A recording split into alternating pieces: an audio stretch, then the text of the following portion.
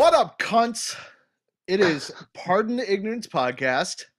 We're back again this week, live on Twitch TV for audio only listeners, everywhere podcasts can be found, and YouTube if you want to watch this tomfoolery. So, this week, I'm here, and longtime guest, What's up? Chris. What's up, buddy? Cheers. What's up, man? Yes. Cheers. Go the American way. We're going American today. And we're both wearing Ohio stuff today. I have a Brutus a Buckeye shirt on. I'm You're repping orange. You're rocking orange for the Bengals. Fucking rolling hard from where you come from. Going back to your homegrown roots, man. I get you. That's good. I like it. No, let's not. Ohio looks great on you. Fuck you. It's like you gained 45 pounds.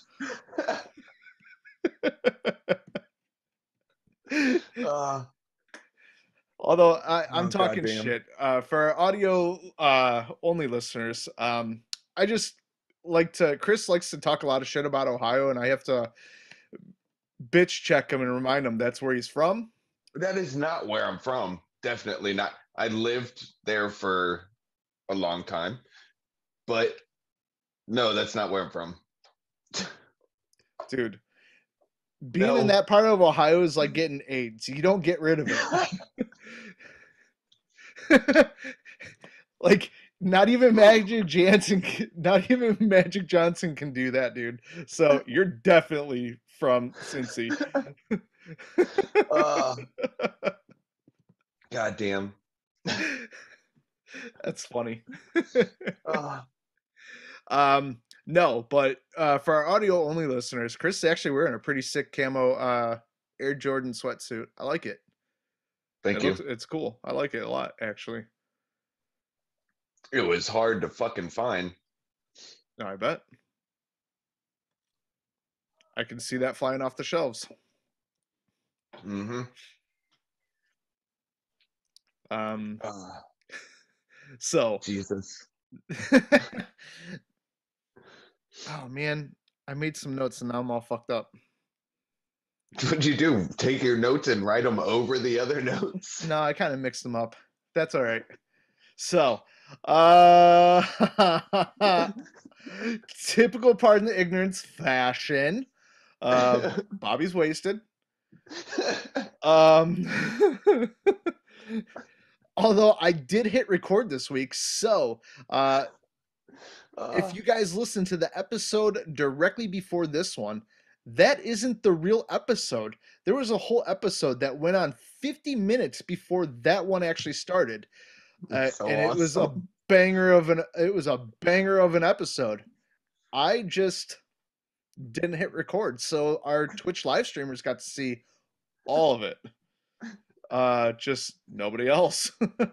So that was basically like your guys' bonus content. Also, there's one thing I do want to mention. Pardon the Ignorance podcast does have its own fan page on Facebook, and I created a community group this past week. What's cool about that is our listeners, they can join it, and they can actually post ideas, right? And it's basically just like a message board where we can just interact with one another and bounce ideas off of each other and listen to actual feedback from the listeners and viewers. So please join. I'm off work this coming up week, so I plan on doing quite a bit on the production side that I've been slacking on. So I want to move us a little forward. Cool. So I'm going to start off this topic tonight. Go for it. So I was talking on Twitch earlier that we're old, and I've realized it, and I've accepted it. So last week, do you know what a fucking, do you know what a topper 31, is? Aren't you? No, fuck no. I'm 37. And I'm a grandpa, so I'm allowed to feel fucking old. See, and you're trying to tell bitches you're not from Cincinnati. Fuck off. Oh my god. That is the most Cincinnati thing I've ever heard. I'm 37 and a grandpa. You just need a uh, Newport in your hand, and that would have been like fucking A, dude. uh, no, do you know what a topper is? Because there's a lot of Americans that don't. You've been in Germany long enough. Okay, Uh, you obviously don't know what that is either. I don't It's know like what a an top. extra. It's like an extra mattress Oh yeah, for a yeah, bed. a mattress topper. Okay, yeah, yeah, yeah. Yeah, there we go. Okay, so my wife and I have I been was thinking you talking were like, talking about like gay stuff, like a top or a bottom. I didn't know if it no, was like something weird. no, Hold on, no. Chris. Hold on. Oh shit, really? Stay as you are. Oh my god, I wish I could screenshot this. God damn it. Screenshot. What? If you can screenshot how you are right now, please do. Why? Hold on. You'll see it when I put. Just do not move, no matter There, I what you got it. do. Hold on, I gotta What get the it fuck too. are you seeing? So where your head is, if you look Hmm. along the sides, it looks like you are rocking the most bitchin' mullet ever. Oh shit, yeah, no. It looked so awesome. Oh, Oh my god, I was jealous as oh. hell for a second. So I used so fun fact about that too. I used to have one down to my ass when I was like a little kid. Yes. I think on one of the episodes I actually showed you guys, one of my buddies back home has a mullet currently. Nah, then I wasn't here for that one. Oh, I'll have to screenshot and send it Uh, to you. It is glorious. It is absolutely glorious. And it's like, dude, I would rock a mullet. It'd be fun as hell. I see them all over the place, like over by us, like the part of Germany where Dave and I are at. I see a lot of them, yeah, like a lot. okay. Yeah, it's like it's a typical thing here. It seems like Yeah, but these are like the majority people of them like are named Dieter. yeah, but Just here's the thing though, like these people that have this mullet, like they got it when it was cool 30 years ago and they and just they just kept it. never got rid of it. uh, So it's pretty cool. Sorry, so go on. Mattress no, what I toppers. was yes. So my wife and I have been talking for like easily over a year and a half now, but never fucking went out and bought one. Mm-hmm. Last week when I was off, I was like, you know what? Fuck it. I don't care. We're going and we're going to get one. We're going today. We're going to try them out and we're going to buy one. Dude, I have never slept better in my life. Really? No, we went to Danish Bettenlager Yeah. and got it from there. Mm-hmm. Fucking in love. Like all I want to do is just lay in my bed and go to sleep. Nice. Very nice. We used to have some toppers. I don't like them, so we But got rid of them. do you have like the German typical German mattress? No. You've got the American one mattress. Yeah. Yeah, yeah. Okay.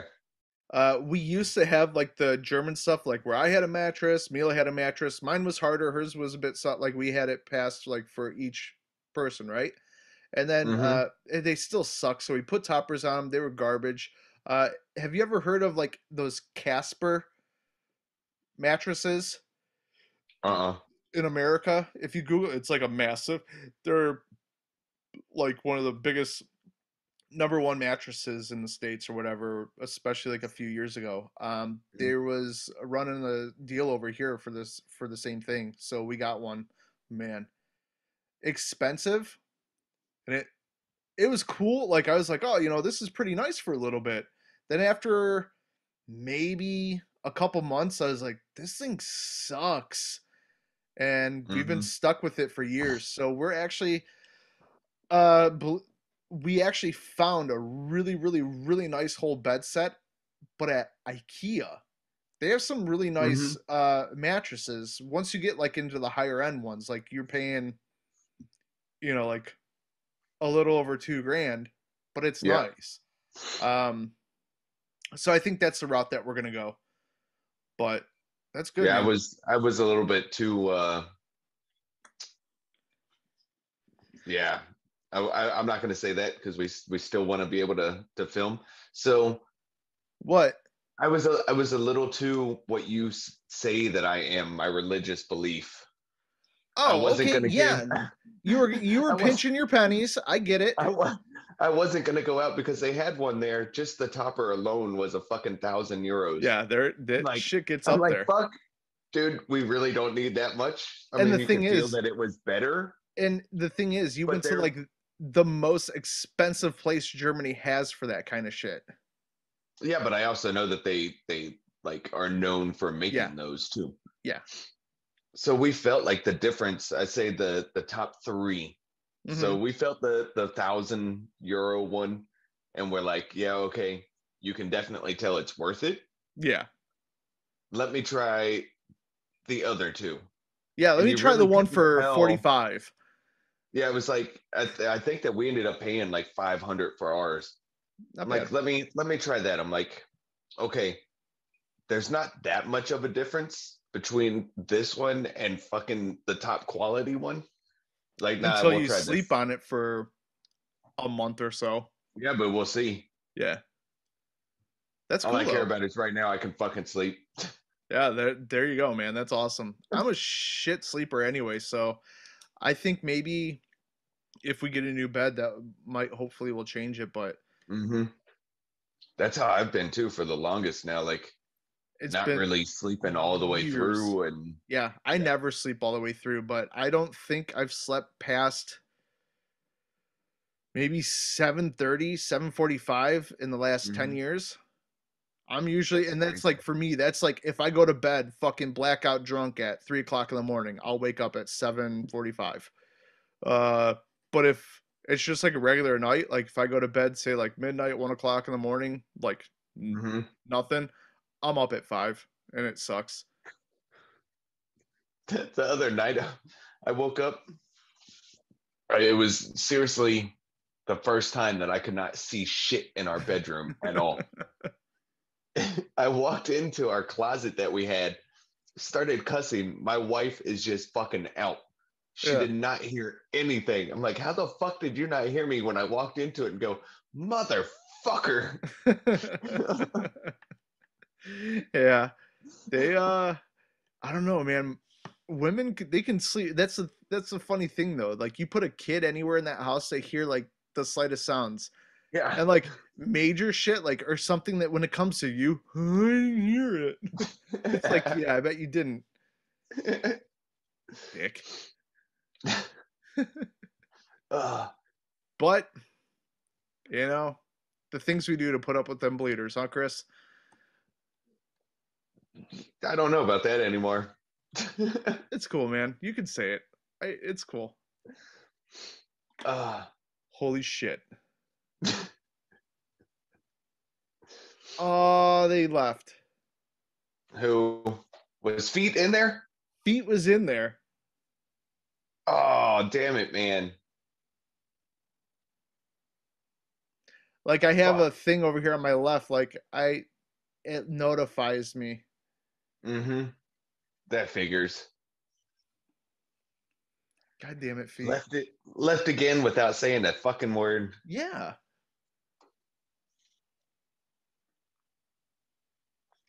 Uh, So this whole thing with toppers and stuff and being old. Was that it? You're old, so now you got a yeah, that bed was it. topper? That was like the highlight of my fucking week. That was seriously.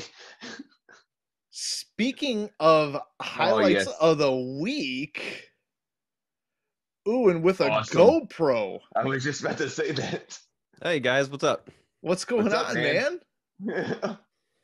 Chris, are you a BA, man? Fuck no, Looks like our office. no, Okay. So you just have nothing on your walls? no, not in this one, not yet. I wish I could have that, man. We got a bunch of silly lady and kid shit up plastered everywhere. Yeah, his wife won't let him hang that kind of stuff up. He's been trying, but she won't let him. Now I need to hang something else up. So Randall fucking enjoy this. Yeah, it's good stuff, man. Freedom juice. Hell yeah. I tapped into the Rockies Yep, tonight. I drink that one. That shit's good where I'm at in the summer, man, because it's so hot you can't drink a real beer, or at least you can't drink it for 12 hours like I do. So challenge accepted. Let's do this. You've never drank with me, man. As long as it's literally not piss, I'm good to go. yeah, same here, man. These Germans are all like connoisseurs of their beer, and half the time I don't even think theirs is that great. It just, Germans. Yeah, that's what they do, man. Germans Fucking are perfect. Germans. So, actually, it's cool that you joined us. For our listener, right now we're streaming live on Twitch TV. I'm recording the video version of this for YouTube and the audio version. Today, Randall sent me something on Instagram. You want to go into a little bit of detail what that is? Or the dick pics or well, that yeah. yeah. I'm not like your guys' community. There's no don't ask, don't tell here. So whatever y'all want to do. I was listening to y'all's last or second to last podcast. You guys were talking about gay chicken. Yeah. Yeah. I'd fucking crush it. I don't know, man. You need supervision to play it with us because it gets out of hand. I have no shame whatsoever. Like that's like Paul. That's how you end up actually making out with dudes just to prove the point. Like you'll pull your dong out and be like, holy fuck, this dude is about to touch my dangle. And I won't break eye contact the entire time. I'll make it super weird. Well, I mean, yeah, it's not gay without eye contact. So see, I said that before, and people didn't fucking understand that at all. It's only gay if there's eye contact or you push back. If you push back, then it's over too. You guys need to slap your fathers because the real rule is it's only gay once it's over 6 inches. Okay. That's why Chris has a thing for Asians. That's like the paradox with with two guy, one girl threesomes. Yeah.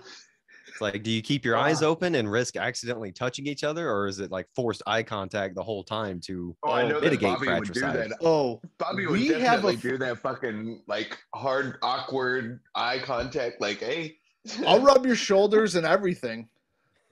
Actually, I'll just bear hug you to bring us both in closer at the same time. We actually and giving you the thrust, like, come on now. Randall, I don't know if you've listened to any of our older podcasts. We actually have a gentleman that we're friends with that lives a very extravagant life when it comes to sexual experiences.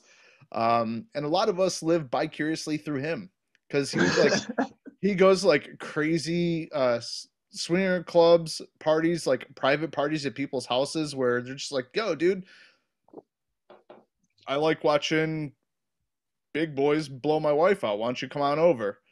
And he goes and does that. All right. He was in a situation, 2 guys, same time, same hole. Yeah, and it took him by surprise. He says he freaks out, but I think he's lying, and I know he came. Is this Sean? Do we both know Sean? No. Oh shit! I'll name drop people, man. I don't give a shit. He could drive his little smart car over here and fight me if he can get up the hill. Oh man. No. In all seriousness, though, you got something going on right now. There's a countdown on your Instagram. What's going on?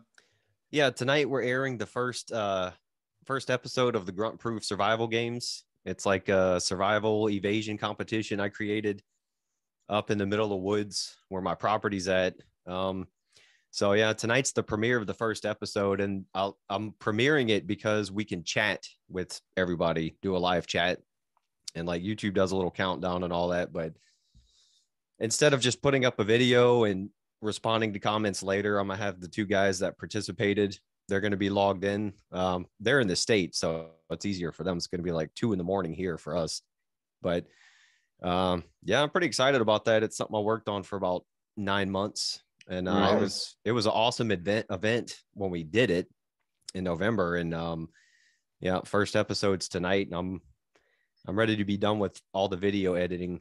I'm on the 4th episode now.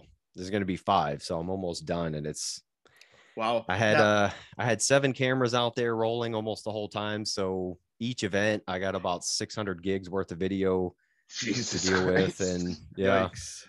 had to get a new computer, had to get a new editing program because shit would just crash. You know, I've tried to import videos, and yeah, Wow. but I learned a lot on video editing. Yeah, that's it's fun though. I actually enjoy it. I don't know what kind of setup you use. I have a MacBook Pro, and yeah, everything's built into it, so it makes it a little simpler. But I've learned a lot. It's fun.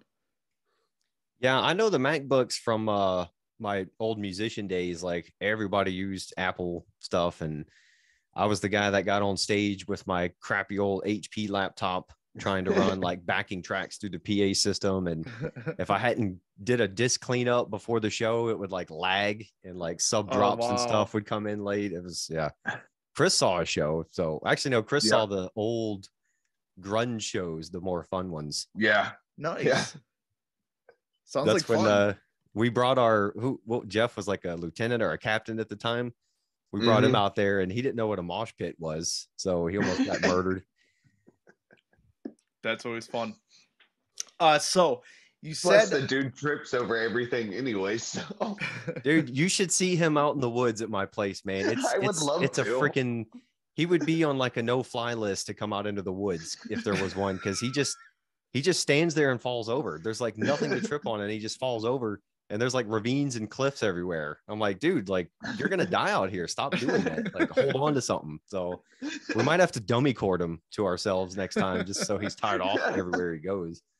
Now I'm assuming all this was filmed out at your place up in Cali, right? Yeah, there's well, I can't remember which episode, but I kind of described the area. It's in the Sierra Nevadas. So Very you're like right on the edge of that. And then there's a Bureau of Land Management, BLM land, and it's about I think 3,200 acres, more than 6 square miles. So there's a huge area of extremely rough terrain. It's totally inhabitable, and that's why it belongs to BLM, because you can't build on it, you can't do anything with it. So that's the perfect place to do stupid stuff like this, make guys go out there and climb on it. And yeah, I mean, I've always been looking for ways to get people out there. Like I was considering doing veteran retreats out there and stuff. That'd be cool. And then this was like the first thing that I kind of decided to do that, you know, was a little more feasible. I think, but that the veteran retreats, it's actually a really good idea, and it sounds like you can help quite a bit of people out getting together and doing that kind of stuff. Yeah, kind of reconnect people to the outdoors, you know, and get people out of the suburban city life, just, you know, even just for a weekend. Because I don't know, I know when I left the grunt world, the infantry, I missed kind of being outdoors and kind of the rough aspect of it. But the thing is, it's in California, and if I was going to do it as a nonprofit, they make it like I was actually going to register as a nonprofit and then try to get the thing going, but it's such a pain in the ass and the bureaucracy. It's like if you're going to do something like that, you might as well do it for profit. And so then the way to get people out there was I was going to use the nonprofits to help subsidize guys coming there if they couldn't like afford it or something, you know? Yeah. And then we were going to base that off their VA disability rating, you know? So if you're just a veteran, you got no VA rating, you know, like we'd figure out how to supplement you getting out there. Cause I mean, everything's expensive out there, and the bureaucracy, but I don't know. When I was on Facebook, I was trying to hit up guys and all that. And, you know, I don't know, man. I've talked to some guys that tried to have reunions of their old units, and they're like, yeah, 300 people will say yeah, and like 2 people will show up. Yep. So That sucks. yeah, that I don't know. It might be down the road. That's cool though. It sounds very interesting. Dave always makes fun of it. He's like, are you still trying to get guys to come out there to the woods with you? Like, and then he sends me like Brokeback Mountain pics and stuff. That's what the whole point of owning the cabin is out there. Like, just yeah. Yeah. Yeah, my wife and I still want to try to make it out there at some point. We said we were going to. We're definitely going to. Yeah, you guys are welcome. We had these the two guys that came out here. We fixed the place up enough for them to be cool with it. You know, there's I don't have internet yet, but if some mobile network works out there, sounds awesome. Yeah, but yeah, because we had one of the contestants is a computer nerd from the LA area, and he's like, "Oh, I'll Google it for you." And then we'd wait a minute, he'd pull up his phone. Shit, I can't. But that'd be awesome, man. Like, I think the generation and the society that we live in today, these smartphones, they might be smart with everything that they do and what they've replaced for us in our lives, but they're making us a lot dumber. They're not, you know, they've improved our quality of life too much, I think, where we've become too reliant on them. And then social media in general is just, you know, on top of that, it's like I've been very, very, very adamant about and being very conscious of how much screen time I have. Like, I have all my products are Apple products. So like I have a thing on here. It says, well, on this device, you were so long on it, you know, per day and stuff like that. So it's nice that I can I see that, like, when you pay attention to that and you see like, fuck, I was on my phone for 6 hours today. It's like, that's kind of mind blowing. Like, 6 hours doesn't sound a lot, but if you worked for 9 hours and you've only been awake for, you know, 5 hours on top of that, it's like, that's ridiculous. So I try to stay under an hour and a half a day, like average on my phone. I've got it to the point where I'm at like 37 to 42 minutes average the last probably 6 months.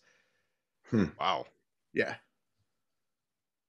So it's I've definitely cut down on my phone too, just because we can't have phones where I work. So right. It just stays out in the hallway. It's just like with smoking. You don't have time anymore. I smoke so much less now.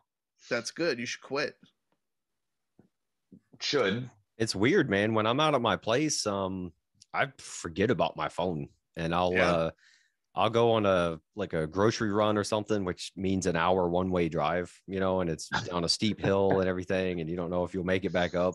And I'll be down at the store and I'll think, oh, maybe I'll ask so-and-so if they want something while I'm down here. Then I realize I don't have my phone with me. I mean, we have a radio in the truck if we have to get picked up or something, but it's like, you don't realize how little you need it till you get rid of it. I mean, Yeah. you know, with all the video crap, I kind of have to be on stuff a lot, but yeah, like social media stuff, just like scrolling through pages. Yeah, man. I don't do that. If you're doing if you're handling your own content like that, especially if you're a content creator or something, that's different. I get that. You're trying to expand your brand and expand your name. But if you're just sitting there like on Instagram all day, like, fuck that shit. I do not need that. I can't. I can't. Like, there's times like we'll be sitting here at dinner and then everybody's on their phone. It's like, God damn it. I just got home from work. Put your fucking phones away. Like, let's have a conversation. How was your day? Fine. It's like, I swear to God, I'm gonna break that fucking cunt right out of your hands and smash it. I hate it. Like, these phones are killing us. Isn't it weird that it's called social media, but we've all become more antisocial? Yeah, like, I swear to God, so like true. Like, people, they're like, oh my God, I'm friends with, you know, I'm always doing this on Insta, this, and this. And it's like, yeah, but you've essentially turned yourself into a fucking introvert in real world. You know, it's insane. Yeah, especially these younger girls, man. Like I've seen and read a lot of stuff about these fans only ladies and just the influencers. Like, you know, it's kind of good for them. They wanted equality. Like if you look half decent, you know, and you're kind of in shape as a girl, you could basically make a living online. But it's you know, the psychological effects of it. It's like to what extent, you know, like And equality doesn't, you know, the old feminists would say all men are pigs and everything, but now their response is kind of acting like pigs, like men, you know, yeah, like that's a form of equality. And they, you know, they kind of used to hate porn and sell it, like objectifying women, and then they're objectifying themselves to get money and stuff. because well, no, and that's what really fucks me off too, is because you know they're taking it back. No, what you're doing is you're exploiting it. It's okay. It was shitty that way, but when it rolls into your favor and you can exploit it, then Yeah. hooray. You know what I mean? Like that's cool, man. Do Yeah, what you want to do, but it's pretty arbitrary, you know. Don't objectify me, I'm going to objectify myself. and the best part about that is for all, especially all those feminists and shit like that, a fat weird hillbilly like me can get on OnlyFans and still generate money as well, just like a hot chick. So what does that tell you about our society? You're gonna start selling your farts. Yeah, that's what it is, man. I just got a page just of starfishes that I just, you know, I put like little googly eyes on it, and it's weird. That could be the next meme, man. You guys want to play cornhole? Yeah, we put a whole different meaning to it. Fucking, we play horseshoes. It's just Chris laying on the ground with a dildo hanging out of his butt, and we're trying to put like diving rings around it. Yeah, it's kind of weird, man. I don't know, like I definitely agree with the sentiment that we have too much information. We've got an information overload, and I think that's kind of part of our political turmoil, because everybody knows everything about everything, you know, and that kind of leads people to like disagree and not want to hear another stance anymore because they've read whatever freaking I'mRight.com article. And it's like, all right, well, you know, like the stuff that's going on with Joe Rogan right now, like on Twitter, the main complaint about him is misinformation. And it's like, yeah, they're like, well, you want to get your medical advice from Joe Rogan? It's like, no, we don't. Like, he has doctors and scientists on from like all sides. It's like, so Joe Rogan is not pushing anything. no, you know, it's like he's just talking to people. He's the best at what he does. He knows exactly what he's doing. The more these people talk about it, he's probably laying in his mansion laughing his ass off, because this is generating, if I mean, he was already one of the biggest podcasts in the world. Guess what? It just increased exponentially. Yeah. And if Spotify drops him, whoever he goes to will just conquer. Yeah. They'll take over the market. Spotify. Yeah. I was kind of surprised he left YouTube for that, but I figured it was because of the money. Like they shout out some money, but they're also deleting some of his episodes, or they're putting on you know, like a disclaimer, which is cool. Fine, put a disclaimer on there, but yeah, definitely they've deleted a couple of his episodes, and that's kind of crappy. Wow. Right. That is crappy. But like, you know, you can still like the JRE clips on YouTube. Like I never went to Spotify, so I would watch. Somebody would always like screen record his stuff, and they would put it up on YouTube. So I would hear whatever his next thing, like the thing with Dr. Malone. I downloaded that from YouTube because somebody else put it up there. So it's like you don't have to go there to watch Joe Rogan. But it's funny because on Twitter, I saw a lot of people not really caring about the politics. They would just say like, wow, thanks Twitter world. I never knew who Joe Rogan was, but I'm definitely a fan now. So it's kind of like backfiring on him. Yeah. Because I started following that guy after he was already huge, you know, like he kind of took over Adam Carolla's, like being the big podcaster godfather. And that was still when he was just in that old shitty studio, just getting stoned with his comedian buddies. Yeah. You know? And that was awesome, man. And then it developed into like real conversations with people, you know. It's like, it's pretty cool. But that's the thing, like going back to what you say, we have too much information. And I think we've gotten to the point like where we pull these phones out like to fact check everybody. Like we're we're to the point where we're reciting information, but we're not retaining any. And Right. you see that, especially a lot with the younger generation. Like my kids say like some off the wall bonkers are like, yeah, it's right here on the internet. I'm like, you guys are fucked out of your minds. Like, do you even know what you're talking about? And it cracks me up, man, because that's what these phones have done to us. And we turned it into a fucking multi billion dollar uh enterprise throughout the entire world. That's really funny about the world I'm in on YouTube. Like, I'm not really a survivalist bushcrafter dude. I kind of just do whatever I want. But when I look in the comments on, especially on other bigger people's videos, it's like everybody is a hero and they know everything about survival. And you can just tell from the comment that they haven't been in the woods at all. Yeah. But they've seen every big survival episode. So like, Yeah. oh yeah, you got to do it this way and do it that way. And it's like, I mean, you can tell it's like some kid that's never actually done it. It's like, okay, cool. So like you said, he can recite some stuff that he saw in a video, but you know, can you go out in the woods in a freaking rainstorm or a snowstorm and actually perform it? Probably not, because those are all like perishable skills. Like, Yeah. I was watching one of the contestants. He's an Army first sergeant. He's a really good instructor, and I've seen some of his land navigation videos. And it's just basic, you know, components of the compass and the basics of shooting an azimuth and all that. And I mean, the video's almost got 1 million views now. But I look in the comments, and there's all these like kids telling him how messed up he is. A 20-year freaking veteran, you know, that, and see, anybody can make up stuff on YouTube. Yeah. But actually seeing him out there in the games, I'm like, all right, yeah, this dude knows his shit, you know. But he's got kids sharpshooting him. It's like, dude, like maybe one day instead of doing the veteran thing, I'll do like a punk ass kid boot camp or something where yeah, where you just like we just bring people out there and people. Yeah, that's the survival games. We just drop punk ass kids in the woods with a compass or nothing. They're like, all right, you know, there you go. Come on, we'll see you in 4 days. Yeah. That's crazy. Like no phones. That's the rule. No phones to Google what to do. Figure it out, you know. Exactly. And that's the thing. Like I like how you said it's perishable knowledge. Where I grew up in Ohio, I grew up around a lot of wood. Like my entire childhood was in the woods, but not like we're hanging out, building shit, having fun.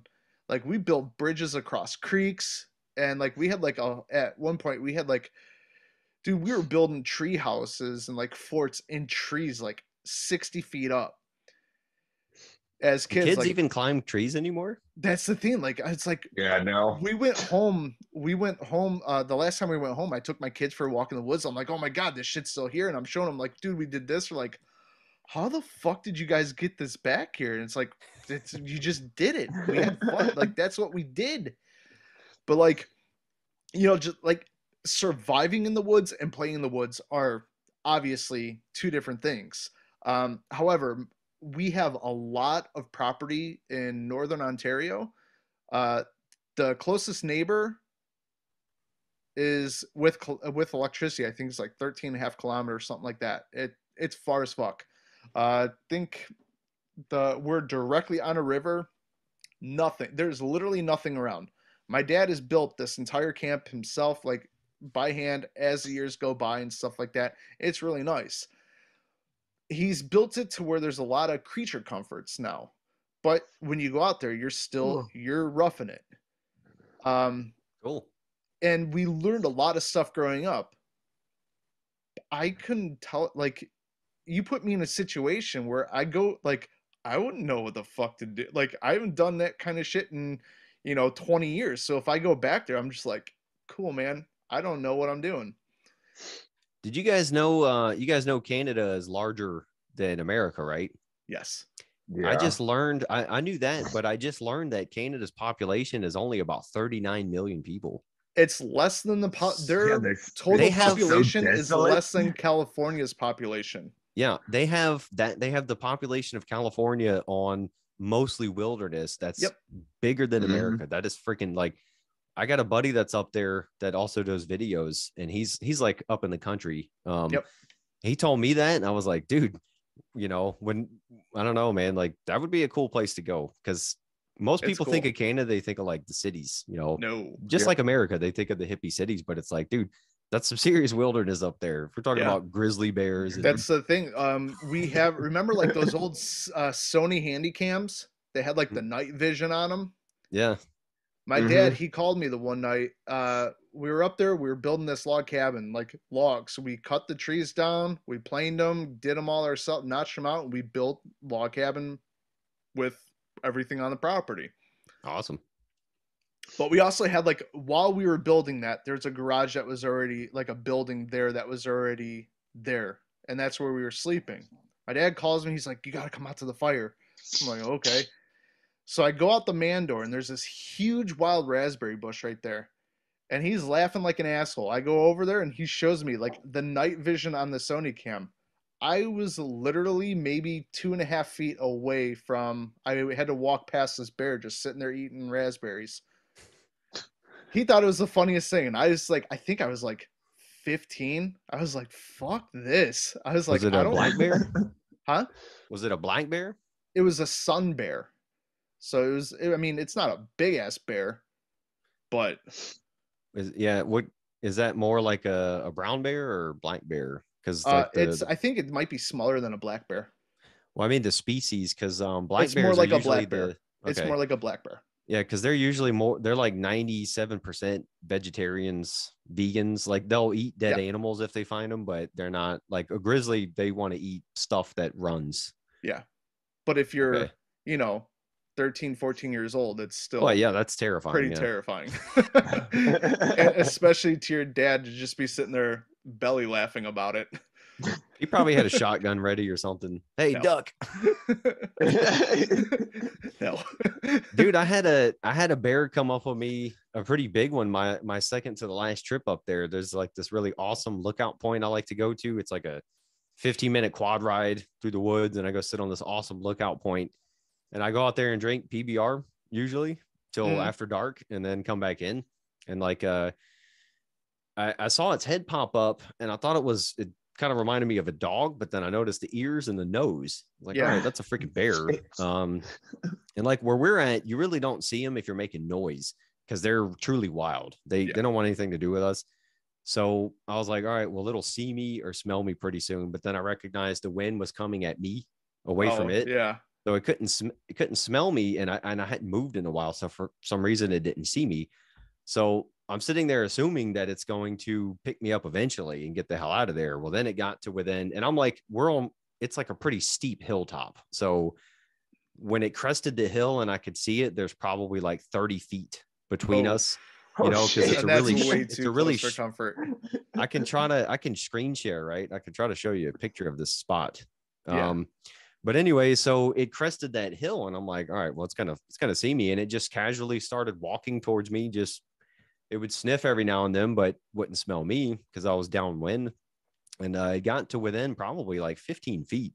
And that's when I was really stressing. Like I had my hand on my gun, and I was like, you don't want to shoot a wild animal just for the hell of it. At least I don't. So especially out of season in California, that'd be bad. So I'm sitting there thinking like, all right, well, if I scream and yell at it now or move, it might be so close, it's just going to maul me because I'm within its freaking kill. You jump it like that. It's like walking up on one. Yeah, it's fight and flight instinct kicks in, but your distance is too short. So there's no flight at that point. It's going to stay in and fight. Yeah. So I finally, it got to within, probably 10 feet. I'm about to kill my camera. And then I finally just said like some kind of inaudible shit, and it didn't even look at me. It just bolted. It just, if that would have been like a park bear or something, it probably would have killed me and eaten me because they're like kind of habituated. But yeah, that's the third one I've seen in real life up close. But usually I don't even get to say anything or make a noise. Like they pick me up and they're gone. And that's pretty cool, and like I catch mountain lions on our game cameras all the time, but that's scary never as seen fuck. Those never scare seen the one in the fuck out of wild. me. That's what I was gonna ask you, because I remember the last time that I saw you at the unit, you had those big ass paw prints on, was that on your dad's property, I think? Well, dude, this last trip I had a huge pile of bear crap right in my backyard. Oh shit. Like 10 feet from my house, man. Because I'm not up there all year long. So it came to drink from my pond and took a dump in my backyard. So I got some extra berries to eat if I need to. But I sent that was when me and Jeff went out there to set up for the games. And I was like, hey, Jeff, come check this out. And he looked at it and he looked at my house. He's like, dude, that's like when we come out in your back porch, it's right there. I'm like, yeah, man. And then I sent a picture of that to the contestants. I'm like, hey, you guys are coming out to bear country. I hope you know that. That's awesome. But that's the thing. Like you see, like our property up there, you see a lot of bear tracks over there. There's a lot of traffic, even for the brown bears there. But in all honesty, the thing that scared me the most, makes me the most nervous, are moose. Believe it or not. Yeah, I've heard those things are pretty fucking pretty crazy, man. Holy fuck. We went. Like I'm not an avid hunter. I would say, like, I have the skills, you know what I mean? Like I can hunt. I'm just not a massive fan of it. But given the situation, when you got to do it, you got to do it. So my dad took me, I think it might have been my first moose hunt ever. No. Yeah, I don't know. First or second. We're in a tree stand. We get one. My dad got it, but he didn't go down.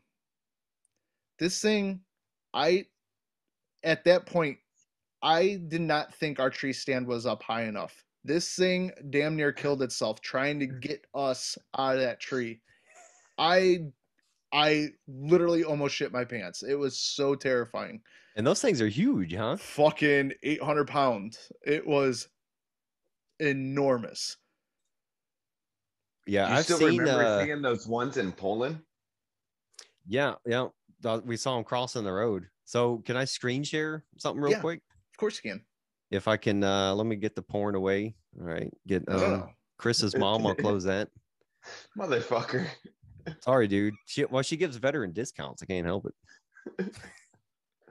Which is weird. Those people aren't really known for giving discounts to anybody. You guys see that? Yeah. Okay. So yeah, that's me. I'm flying the drone, but I was sitting probably right here. Can you see the mouse pointer? Yeah. Okay. So I was sitting there and this bear climbed up from this direction and popped up right about here. This is a mound. Holy shit. Yeah, this is a mound. So the bear caught up to this road and stuck its head above this mound. And I was over here. You know, this is probably 30 feet. So it's bigger than it looks. But yeah, you see how little I am. But yeah, that's how close it was. And I'm just sitting there, the sunset is like to the bottom left of the screen. So I'm just looking in that direction. The sun goes down and then like they come out like clockwork, So yeah, it was pretty freaking close, man. God damn. Yeah, that doesn't sound like fun. That's crazy. Yeah. I came back and told my son that, and he was like, first question, did you shoot it? I'm like, well, I love you and I love that question, but no, Sam, we don't just shoot stuff. We try not to. Your son's is pretty young, if I remember, right? Yeah, he's 6 now. Okay. Now, are you slowly getting him into that kind of world as far as a survivalist? Oh yeah, I'm at least once a month I take him out into the woods over here in Germany. That's awesome. And at the very least, he gets a stick and just destroys stuff and breaks trees and climbs trees. Like he's the only German. Well, he's half German, but he's the only kid around here I know that climbs trees. That's awesome. Mm-hmm. But I want to prepare him for that stuff here because he's been to our place a lot in the States. Like I think he's been to the States with us 4 or 5 times now. So, but I want to prepare him for the woods here where it's relatively safe. So when we start going camping and stuff like that out there, I don't have to worry about him being stupid. You know, because he's like I was as a kid. Like you can say, well, don't walk out there alone. You'll get eaten by something, and he will purposely go walk out there alone. You know, so it's like, okay, this is a gun. Like I want to get him comfortable with guns so that he's safe with them early on, because we will have them out there. Yeah. But it's like, you know, we got to start with a BB gun and stuff like that. Because if he just shoots me in the dick for the hell of it, it's better that it's a little pellet gun rather than, you know, our 20 gauge shotgun. Yeah, you don't want that. It's like, well, I'm glad we're done having kids because it ain't happening anymore. Got a black hole there. Dude, I gave Jeff, I took away, he liked the pistol that I carry out there. It's like it's a Smith & Wesson 99, and it's actually the one that's it's made, it's American, but it's assembled in Germany. Okay. And I can't tell you why, but it says that on there, and it's a really popular model, but it's 40 caliber. Jeff, that was his favorite one, but he was so goofy with stuff, and the trigger's so light, you know, and there's no safety on it. I gave him the Dan Wesson, which that's an awesome gun. It's a big old cowboy gun. It shoots 38 or 457. Oh wow. So I gave him that, and it was funny because during the games we were carrying them, and I kept mine hidden just for like the videos and just to not like try to draw attention to it. But he's walking around with this huge revolver hanging off of his hip, and you know Jeff is like a clown with everything, so it's not like secure. It looks like the little leather freaking button's gonna pop off at any time, and he's taking off a backpack and his gun flips up in the air with it. And I'm like, well, I'm glad I only gave him 5 bullets in there, so at least I know the chamber's empty. But we did a cool scene. I think I'll have it in the 4th episode where he's asking about guns, and he's like, do the contestants get to carry guns? And I'm like, nope, absolutely not. That would be terrible if the hunter is creeping up on the survivor and gets shot. Like, it would make for good TV, but it'd be bad for me and the guy that gets shot. But then he's like, okay, so what's going to stop you from accidentally shooting somebody? And then I did the Rocky 4. I'm like, if he dies, he dies. Sucks for him. I don't know if you want to give too much information out. You said this, you know, these are survival games. How you just mentioned the hunter, there's somebody hunting, people surviving, right? Is this basically like just a big cat and mouse game or hide and seek in the woods, where you have to use real life survival tactics in order to keep moving forward? Yeah, well, it's more like in the military we call it SEER, survival, evasion, resistance, escape. Okay. So there's like many components to it, and I'm going to change the name for next year because survival is a very small part of it. And as a matter of fact, survival was pretty limited here, and eventually I'll talk about why. But you know, there's 1,000 survival shows out there, and they're all insane guys just doing crazy stuff, half naked in the woods. So like, I thought mine was cool because I wanted to add the evasion aspect. So it's not just, it is kind of like cat and mouse. It's not like, that'd be kind of fun. It's not like 2 guys just chasing each other, jerking off in the woods. That's what they were worried about it turning into. But like the hunter gets a scout assigned to him. So he has like a hunting team. So he gets perks, supply drops, all kinds of stuff. He gets to use my drone to find the guy, which it's all in the series. Jeff was usually the scout, and he would make runs on the ATV through the area and like observe and report. So it's really kind of like The Hunted, or actually, I didn't know about this movie until one of the guys told me about it. It's got Owen Wilson with the jet. I know exactly what Behind Enemy Lines. Okay. Yeah. Okay. Where he's in Kosovo and gets shot down, and he's got the team of guys or Serbians chasing him.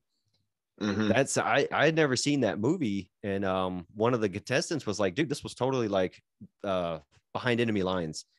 And so eventually I came home and watched it, and I was like, yeah, all right, pretty much. So it's like a one-on-one competition, but the survivor's on his own, and the hunter has a whole team.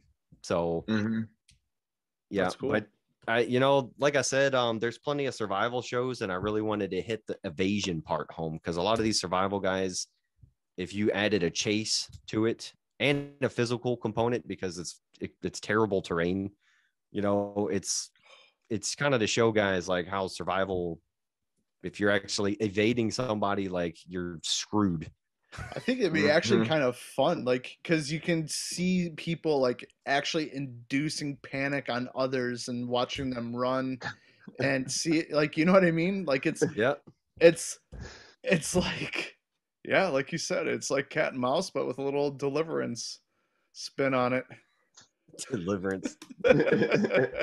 Dude, if you heard, me and Jeff like planned our training for our reserve unit a bunch, and we did that usually like over beers and in flip-flops. Yeah, that was our reserve training planning. And me and him, like, he helped me. I did most of this stuff, but he kind of helped me every now and then, and we would have crazy ideas like that, like just off the wall stuff. And I would look at it, like I did consult with a legal person for this.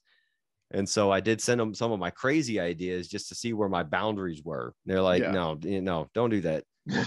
So, because I wanted to have a shooting component to it too, like a stress fire thing. And I don't want to give too much away, but there is a way to do it. We found out now. But for this time, I told the legal team that, and he's like, if you do that, you will get sued just by people watching the video. I'm like, shit. There you go, Bobby. Now we know your limit. It's time to get us banned. Let's do it. So I want you to reveal this that will get you like people watching it. Let's when we actually go live on YouTube Live, because like that's my whole thing, man. Like if you're a listener, you know what's going on. I always joke about getting canceled because I don't give a fuck. People like you're doing it right, man. You're doing man shit. Like you're bringing people back to like what it needs to be. Like the generation that we have now, myself unfortunately included, because we're so dependent on the the easiness of life and what it has to offer at the moment. Where you look back to our grandparents, there was no fucking like they went to war as kids, then they came home and built an entire country. You know what I mean? Because like that's when that's when it boomed. That was like, those were the kind of people where when it came put up or shut up, they didn't need a safe space. They just kept going. Yeah. And I love that. Like we need more of that.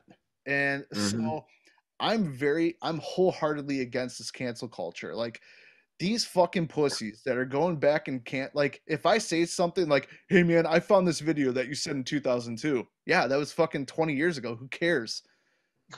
No, man, you're canceled. Like, fuck, seriously, you can't, like, that bothers you 20 years ago? It drives me nuts.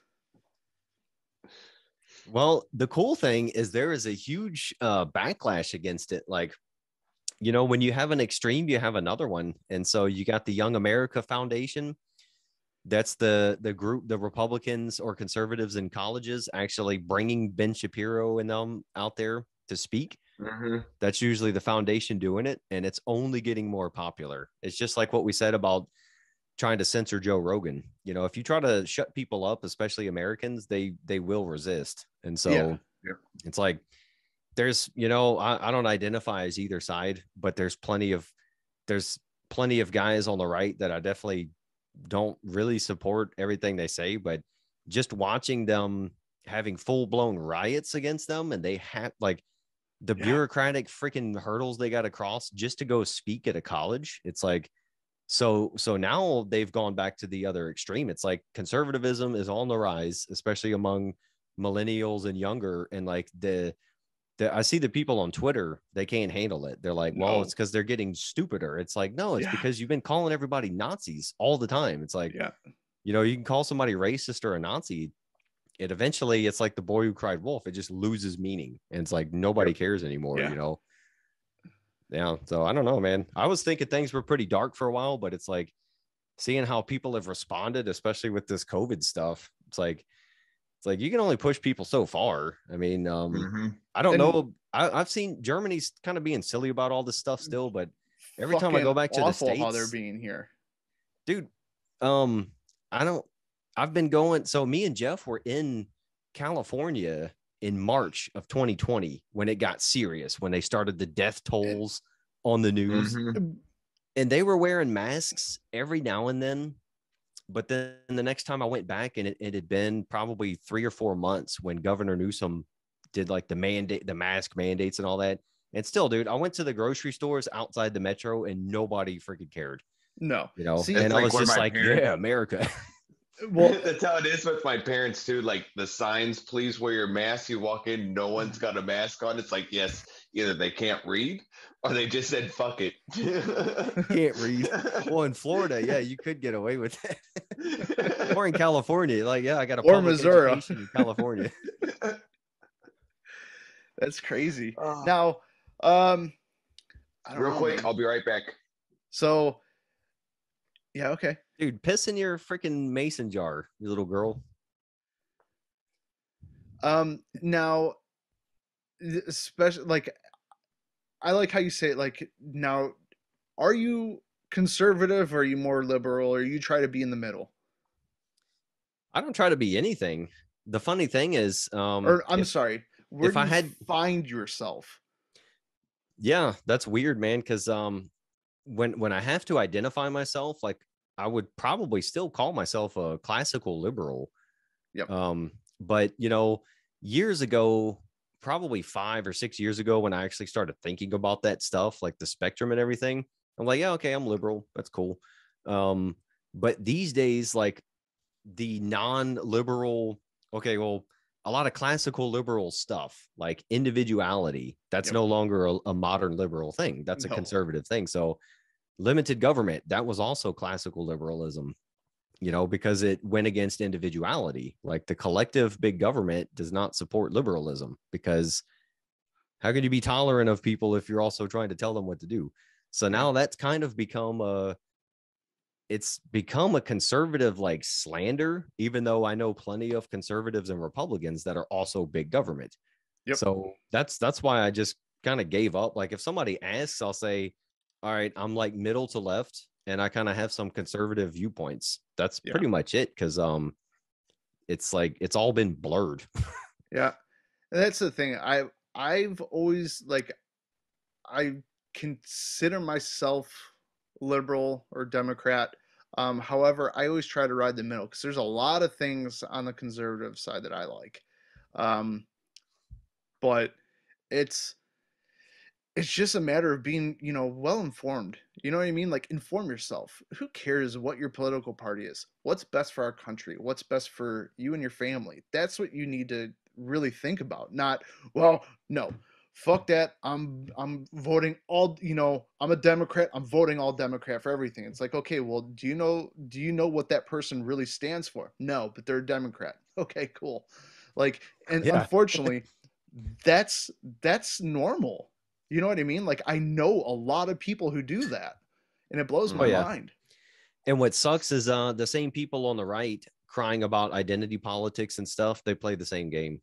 Like all the Trumpers, I didn't like Trump Fucking his Donnie first time T around. 2024, son. I'm calling it.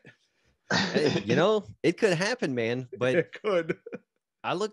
Looking at some of his policies when he was in, he had some big government policies. It was just because he was wearing a red tie, it was okay, you know. And I mean, I'm sure you guys know this. Chris, you've definitely heard me bitch about this, but when I see conservatives and Republicans stressing about the current overreaching federal government, it's like, well, it all comes from the Patriot Act that Clinton and them created in the 90s, but it was implemented by George Bush. And by the way, a three branch Republican government. And after 9/11, that was a 3-branch Republican government that signed in the Patriot Act, because we had just been attacked, and everybody, it's like back then, George Carlin, a liberal, was the one crying foul. He's like, well, you can't walk into an airport without getting molested these days. Americans are okay with giving away their freedoms for a little bit of security. And back then he was poking the Republicans and the conservatives in the eye, you know. Well, now it's that same overreaching federal government, but it's coming from the left side, the Democratic side. And now they're all flipping out about it. It's like, you know, we gave up every time we give up our freedoms because our party's in control, we're still giving up freedoms. And so the next people are going to come in and they may not be for us. It's like when my leftist or liberal friends would talk about gun control and stuff, it's like once Trump was in and they were calling him literally Hitler and he was going to start a genocide, it's like, okay, so you think we should be able to bear arms now, right? You know, because now, like, you're okay with gun control, but now the guy you don't like is in. So how do you feel about gun control now? It's like, how about we all just get guns forever, you know, because it's not always going to be your guy in the office or your people in the office. So like, yeah, it's like, that's, I don't know. Identity politics, I think, has definitely killed us. And we've gone into this tribalist bullshit, you know. And I used to like the Army, especially our unit, because we all were very different. And we would all talk shit and yell about stuff and yell at each other, but we would still get along and get missions done. But just before I left, I started to see like it also kind of started to deteriorate, because talking about the safe spaces, man, like some people just can't handle different opinions, or they think they're so right, you know, they refuse to hear anything. It's like that, and that ties into what I was saying, how they recite facts, they recite information without retaining any information, because they puke this stuff at you, but they have no fucking clue what they're even talking about or what they're spitting at you. And it's like, God, man, it scares me sometimes. Yeah, I'm kind of optimistic. That's good. Yeah. Like I said, I thought it was doom and gloom for a while, but on my kind of fun page, my veteran page, I'm gonna do like a pandemic or like an American optimism thing. Like I've cussed out conservatives and everybody else for the last year or so, just cussing everybody out. But I have an optimistic one that I think is still good. It's a little more satirical. Like instead of just this guy fucking sucks because of this, going to be like, well, this guy sucks, but it makes this awesome. Like, I got a lot of friends that do prepping videos and stuff, and you know, YouTube ads are a joke. It's like I have people write me and they're like, why do I have women's beauty products show up before your videos? And I'm like, dude, YouTube goes off of what you watch. So what are you freaking Googling and watching? Oh, it's my wife's computer. It's like, well, yeah, sure. I don't think so. Like, why do I have dildo videos popping up before Grunt Proof? And who doesn't beat off to makeup tutorials? But I have a big thing in this community is they're like, well, if you want to talk about, if you want a gun or ammo sponsor, they have to reach out to you, and you actually have to do paid promotion in a YouTube video. And so a lot of guys are complaining. They're like, why doesn't YouTube just allow us to do guns and ammo? And it's like, well, they don't need to, man. Like the best freaking advertisement to buy guns and get trained on guns and buy ammo is everybody watching the riots in the cities the last couple of years and realizing that the federal government and the police will not protect you. Like, call the police, man. It's going to be a 30-minute wait. So good luck with that. And especially how a lot of cities are trying to defund the police. Okay. Right. Yeah, well, that 40-minute call is now going to take 3 hours, you cunt. Have fun. Keep crying. If they come at all. Exactly. Like in that Chaz area, the cops tried to show up for some of the shootings they had, and the people blocked them and threw them out. So that's why I'm optimistic, man, because, you know, people that let those policies get out of control and just let those people get in to do that stuff, like, they're learning a hard lesson. You know, it's just like when my kid throws a fit and I lock him in his room and he destroys his toys. Like, I don't go in there and stop him. I let him go. And when he's calmed down, I say, good job calming down. And then I throw his broken toys away in front of him. I'm like, there you go. You fucking broke your toys. You don't respect them. So goodbye. Yep. You know, so we just got to let the kids throw their fits. Yeah. That's the thing, man. Like, it's, oh man. Like, I don't know. People, some of this newer, younger generation has me worried, because it's, I mean, these are the people, you know what I mean? Like, you need sometimes a lot of this stuff that they're trying to get rid of, we need. It's life is all about checks and balances, especially in government. Like trying to get rid of what? Just everything, like censor certain words and this, that, and the other thing. I thought we had free speech. Doesn't that go against our constitutional right? You know?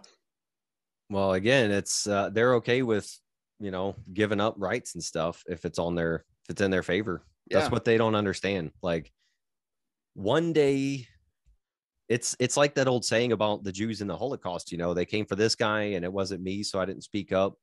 And it's like finally they came for me and there was nobody to speak for me. It's like that's what a lot of people are realizing. It's like I started getting deep into the Charters of Freedom and like the Federalist Papers because I was pretty good on the Constitution. No thanks to my public education. They don't teach it anymore. But after these last couple of years, I just really wanted to get more educated on it. And it really is a perfect document, like they made some updates and it's, you can interpret things differently, but it's all genius documents and it's all written to where there's no screwing with it. And like what's freaky is now they're actually trying to change that stuff. Like trying to get rid of the electoral college. It's like you do not want majority rule. Like we're a bicameral constitutional republic. We're not a democracy for a reason because I stirred up some shit on Instagram the other night because I said the majority of people are fat, dumb, and lazy and blah, blah, blah. It's like, you don't want those people telling you how to live your life. I don't care if they may support you now, like you want to watch football and eat donuts all day. Cool. But one day they might take over. It's like the climate crisis stuff. Like I always ask when I see these social warriors on Twitter, I always like retweet it. And then I say like, most of them are giant purple haired ladies. And I'm like, well, how are you going to feel when the socialist weight control program gets implemented? Because overconsumption is going to be a climate crime. Like if these people get their way, consuming too much will be a climate crime because it's bad for the environment. So that's going to be a huge weight control issue in America. It's like, go eat your McDonald's and get big. I don't care. Good for you. Here's the thing though, especially you let some crazy people in Texas get going and they really put the Bible into law. Gluttony. Right. That's a cardinal sin. So why wouldn't that be a law? That's another thing going in the other direction with big government. The Governor Abbott and the abortion ruling. Fuck, it's like, dude. That's big government. It supports conservative and Republican values, but it's still big government. Yeah. I think, and what I don't get is I've paid attention to the argument for a while and I don't know. Okay, well, just because I don't know people doesn't mean it doesn't exist. But I think like the main theme of the conservative abortion argument, it isn't what you do to your baby. Like they don't want people killing their babies, of course, but it's really about like, okay, do what you want, but don't make me pay for it. That's the thing is like Planned Parenthood was heavily subsidized. Yeah.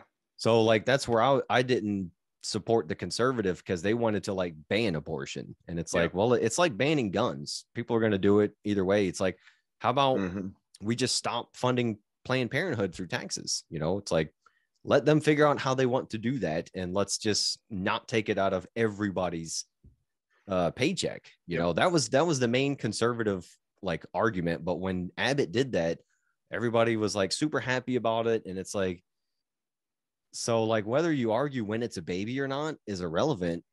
6 weeks, man. A lot of chicks don't know if they're pregnant at 6 weeks. No, they don't. Like a lot of them don't find out. They're like, oh shit, yeah, I'm like 9 or 10 weeks pregnant. It's like, oh, cool. Like that's how it was for my oldest. My wife's like, yo, we have a problem. I'm like, what? She's like, well, for the last few months, this is what's been going on. I'm like, awesome. Oh, dude, that's how she tells you, Houston, we have a problem. We were young, dude. I was young. I was like, I think it was 22. Oh, okay. Yeah. And we were just, we hadn't even really started life. You know what I mean? Like, we should not have been having kids at that point. Like, you know what I mean? But I used to agree with that, but I think it's kind of my parents had us, like, we're three siblings. They had us starting at like 17. Yeah. And that really sucks. That's how my life is. Especially if you're not like established at all. Like I was too young to remember. We started off in trailers, man, in Mississippi. We were the stereotype. But there we go. Sucks. You're used to that, Bobby. Yeah, what's wrong with that? Well, that sucks for them, but that also means that we got out of their lives very early. And most men don't develop their frontal cortex until they're like 35, 38 or something. So by the time my father was becoming a real man, his kids were already getting out of his life. And plus you're still kind of able to move around. Like I see some of these older Germans, when you're out in public and you can't tell if the kid if the person is the grandparent or the parent. And it's like, I look at them and like, they can barely play with their kids and they're already so old. They're like grumpy and they've lost like the fantasy of playing with your kids. They're just like, they treat them like dogs or like adults. They're just like, hey, go play over there. Leave me alone. It's like, see, so they, and that's where, and then when their kids are gone, they're going to be way too old to enjoy life after that. That's why Chris is doing it right. Chris is a 32-year-old grandfather. I'm not fucking 32, goddammit. What are you, like 37, 38? Yeah, I'm 37. All right. Yeah. You just look young, man. It must be the religion. They're all golden. Seriously, like those golden juice. Yeah. Man. Like right now, like how the hoodie that he's wearing and like how he's sitting on this, he looks like a kid, like an 8th grader in a Zoom class right now. Well, have you seen him in person? Yeah. Okay. I've seen Chris a bunch of times. Yeah, when we go to the range and he's wearing gear, it's like you're worried if he's gonna fall over like you're playing Jenga. Oh my or something. God. Like, oh, I love this. See, we're not the only ones. Like we've been telling them, like we have a running gag on this podcast. Like in the background, we always ask, is Pam feeding you? Like, dude, blink if you need a sandwich. Yeah, I heard that one. And when he's not there, you guys are like, yeah, I guess she's not. She's got him tied up somewhere. Yep. I've met Pam. I'm pretty sure Chris sits down to pee. What the fuck? Actually, that's a very German thing. They do that here. Yeah, in my area, it's a good insult. You call him a sits pisser. Really? Like I've been at my work, no joke. I started in our production and I got promoted, and when I moved up, the sales manager at the time, he pulled me into his office. He goes, "This is an awkward conversation." I'm like, "I love awkward. Let's do this." He goes, "We've noticed since you've been here that the toilet seat is always up." I'm like, "It's a men's room. Who cares?" "Well, are you standing up to pee?" I was like, "Yeah, you're not?" "No, we don't do that here." I'm like, "The fuck?" Like, I thought he was fucking with me. I'm like, "Yeah, okay, dude." I'm like, "Whatever." He's like, "No. We have to sit down to pee so we don't make a mess or anything." I'm like, "Yo, I'm not a fucking anteater like you guys, so I don't have to. I don't have any overspray, so we're good." I was like, "I'm not sitting down to pee." And he's just like, I would have pissed all over the floor the next day, like everywhere. So he's like, "Oh, I pee on the toilet seat. I don't like." They always leave it down, but I don't lift it up, and I purposely piss all over it. So it's funny. Like I was like, "Hey man, I'm sorry, but I'm not sitting down to pee." I was like, "That's weird." Like to be like, it has nothing to do with like any kind of masculinity thing. I'm fucking weird about that kind of stuff. So I'm not. If I have to sit on a toilet seat around a bunch of scumbags like you guys, there better be a good reason for it. It's not going to be because I have to pee. So yeah. I don't know. Like I don't do it, but I wouldn't care if it has to do with masculinity or not. I just know that when I call people that, it definitely bothers them. Yeah. The masculine side. So I definitely, I have that like in my hip, for like a quick draw if I need it. It's like, all right, sits pisser, and they're like, Now, Chris, what's your comeback usually to that? With what? With this? Yeah. I really don't give a fuck. Oh, you don't care if people call you a zits pisser? Okay, cool. No. Dude, he's man, I really wish we would have recorded our situations a lot more in that unit, because you could have a whole reality show based on freaking Charlie Company and Wiesbaden. Like, we did shit everybody should have gone to jail for. We did shit like a lot of like officers should have been relieved for. And it's like, in 10 years, I will expose it all, because that's when my statute of limitation is gone. Like, I'm out, but because I had a secret clearance, I could definitely go to jail still. But dude, I'm counting down. When did I retire? October 2021. So yeah, 2031, it's game on, man. So great. yeah, but Chris, me and you were together for a long time, right? Yes. Yeah. Like from the from the day that you showed up. Okay, I was already in the unit. But when we became civil affairs, did you go straight to my team when we stood up CA? And like, I got Jeff as the freaking Dutch freaking lieutenant. No. Yeah, because Brian was there. No, I had some idiots on my team. I was in Brian's team. Oh, that's right. Before oh, that's right. You came to my team when I came back from Afghanistan. That's right. Yeah. I was in Brian's team before I fucked his mistress, and then I became like his worst enemy.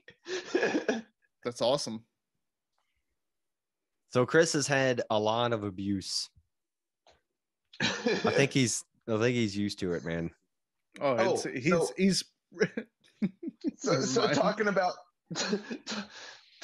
like the stupid shit, right? Remember, he's like belladonna status. Remember when we went rappelling out at the buildings out there at the training area on our own with my stuff? Yeah. So Paul tried to fucking send me to air assault school and goes, "Oh, it's not that much higher." I'm like, bro, do you remember how I reacted with my fear of heights when we went rappelling out there? I couldn't move. I'm like, I know it's not like. How did you survive the Eagle Tower and all that in basic? Bro, don't ask. That was or did they just kick you off of it? No, they forced me to go down it. They let him do the women's version. No. No. That was horrible. Like, it took forever. Yeah, but you still did it though. So yeah, you're not like petrified. Air assaults, yeah, that I could see that fucking you up, man, because they eventually go to out of a helicopter, and that's different rappelling. Yeah, that's Paul's like, no, it's only like a little bit higher than the second floor where we rappelled. I'm like, yeah, but how does Paul know? He's never been to air assault school, and he have nothing to kick off of. This, yeah, but no, like, dude. Paul, I call Paul out all the time. I hope he's watching. But I've seen his records, man. He hasn't been there. He's like, well, my certificate got lost. It's like, okay, well, call the school and get another one. They can give you another one. Paul, you probably heard stories about Paul, huh? This mysterious badass. Dude, he's like if you could have a stolen valor guy that actually served. Okay, then you guys must have just not remember the guy that I told you Dave made almost cry when we were playing Gay Chicken? Okay. No. That's him. Okay. What, Paul? Dave, Paul literally almost cried, was begging for me to stop, or no, he was begging me to drive faster to the unit so that he could get out of the vehicle. So I actually let my foot off the gas to drive slower so that Dave could have more time with him. Oh, what a nice boy. I don't see Dave playing that game. Dave seems like the dude that's like, he would tell you about his good old infantry days, but if you tried that, he'd fuck you up, man. Not that Dave. Oh, our Colvin. Dave, y'all's Dave. Oh, okay. Yeah. Yeah, I'm talking about him. Like the whole time he's like, God damn it, Chris, fucking drive. I'm like, okay, you want me to go slower? Just sit in first gear and cruise like you're in style. It doesn't go any faster, man. That's funny. No, Paul, this guy, Paul, we love him. He's a really cool dude. Yeah. Probably one of my favorite guys in that unit. But he's got a lot of stories where you're just like, I don't know, dude. And I wish you guys should have him on one day. Dude. And you guys should have him on and have one of us come in like as a surprise. Because ask him, I can send you secretly some stories to ask him about, because he's like used some of my stories and his stories. I've heard that. So you can get him to talk about some of that stuff, and then I'll just pop in there, But he's done some shenanigans. Oh, wow. Hell no. I haven't heard that name in a while. Is he still in? Dude, or is he done? No. So about that. Wait, guy. hold on. Does Randall know him? Yeah. So what you don't know, Randall, is this dude served a year without being in the military. What? I didn't hear that either. They didn't pay him. He never fucking realized it. He went a whole year without technically being in the military. Holy shit. All of a sudden, man, that's like Office Space stuff. he got like a fucking bill from CIF and was trying to figure out what the fuck was going on. Then they looked at his ETS and it was like a year before. Holy crap, man. That's typical though. Like, you tell me that, I believe that. Like, knowing him, I wholeheartedly believe that. Yeah. Oh, wow. Dude, bureaucracies, it's no surprise at all, man. And that's all the Army has become these days, is a useless, dysfunctional bureaucracy. But it's also, they have it in their favor to take advantage of dum-dums. Oh, yeah. Dude, if you owe them money, it's coming out of your paycheck immediately. If they owe you money, freaking good luck, man. Call your congressman first step. Yep. Hey, speaking of that, Chris, I finally used the congressman card. You know how like the average soldier, when they have an issue, it's like, oh, the sergeant said I'm out of shape and I got to get in shape, so I'm gonna freaking call my congressman. Like, that's all they wanted to do. Mm-hmm. So I finally called mine because my Mississippi license, like, when you get the German one, you got to surrender that one. So that one expired in like 2010. And when I'm working in the States, I can use my German license for like up to 30 days. Exactly. If you get an international license, I think it's good for 6 months. Right. But I didn't want to get an international one. I just go with my German one, like I'm a tourist. Yeah. And so I did have an international one for a while, but I don't want to pay for it anymore. So I was like, all right, well, I want to get my Mississippi license back. And I tried to do it through like our DMV, which government organization is totally useless. And so I was like, you know what? All right. So I sent an email to our DMV freaking boss. And then I CC'd like the Biloxi mayor, and then the state governor, which he has nothing to do with it. That was kind of funny to see his response. And then our District 4 freaking congressman, Palazzo. And I'm just like, fuck it. I'm tagging everybody in this. That's what I do now. Just call for fire. And I was like, my wife was like, what are you doing? Like, you don't talk to those people for that. And I'm like, well, I'm fucking gonna. It's been 20 years. I never used this card. I'm doing it. And so she's like, you're doing that over your driver's license? I'm like, yes. That's awesome. So the next day I get a response from the governor's office, and they're like, yeah, we don't deal with this. So here's the Mississippi DMV guys, talk to them. And then a couple days later, I get a response from the representatives. These guys, they don't write shit themselves. So I got like a secretary responding.